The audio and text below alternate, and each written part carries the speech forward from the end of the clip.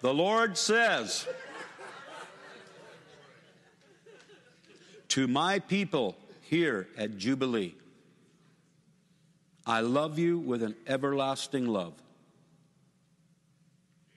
I want you to know I have not forgotten you. I have not forgotten my promises to you. Do you not know that where the word of the king is, there is power? My power to accomplish for you has not diminished, nor have I become slack concerning my promise to each of you. You have all been through the time of preparation, a quite lengthy time to make you ready. Just as the children of Israel were made ready in Egypt, just as Joshua readied the people for 3 days before crossing the Jordan, just as the church was made ready in the upper room, so have I been preparing you, Jubilee. For certainly a work, an outpouring, a movement of my grace, power, and spirit is now ready to come upon each of you. A true New Times, New Testament Passover deliverance is coming upon each of you. You each shall experience as Israel did. You each shall overcome your enemies as Israel did. You each shall plunder this world's economic system as Israel did. You each shall receive strength and wholeness where you were once feeble as Israel did. You shall accept my wonder-working power as Israel did. I have not forgotten you. I have not forgot your labor of love. Jubilee, receive this day new hope. Jubilee, receive this day great expectation. Jubilee, receive this day all I have promised for you. To the shepherd of Jubilee, I say, my son, this is the day of my reckoning. This is the day of my proving. This is the day of my honoring.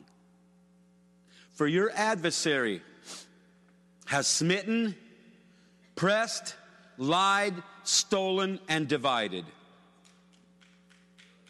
But none of his schemes have moved you, my son. None of his relentless oppression has swayed your heart from me.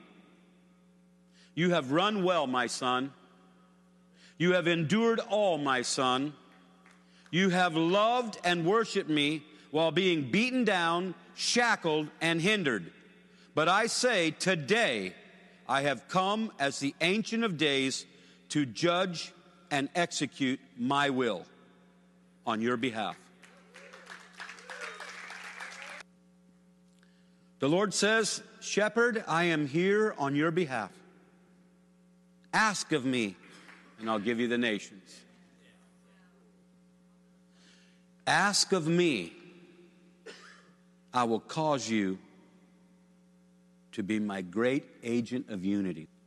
Ask of me, I will use you as my great emancipator. As those tried in the furnace, where even the fires of testing were increased 7 times, so were you, my son, yet without complaint, yet without murmuring, even without losing hope in my plans and my purposes. For my great grace was upon you. My shepherd, this is your greatest hour and greatest time of servanthood for me. You have stood when you were exhausted. You have stayed when leaving would have been easier. You have not forsaken your call when others did, and you have not failed in character when the famous did. In all of this, my son, you have proven to hell more than being a servant, more than being a shepherd, more than being a prophet to your time. You have proven to hell by being my son, my son.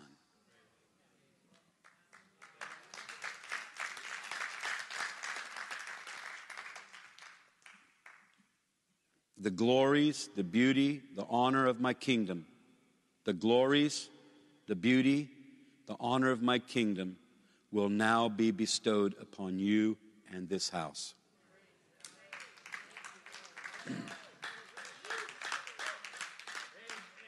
Fear not, you Jubilee shall not be as others who had this promise, who after upon receiving it self-destructed, being sabotaged by pride, arrogance, and self-inflation.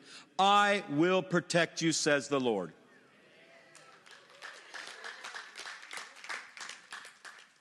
I will protect you. For you have been through that which humbles my children. For you have been through that which crushes my children. That which brings forth the true wine of the fruit. So stand and walk into what my angelic host are bringing. Accept what my spirit blows upon this place and this coastline. For this is that visitation. This is that habitation that all the years you have prayed and longed for, says your Lord and King.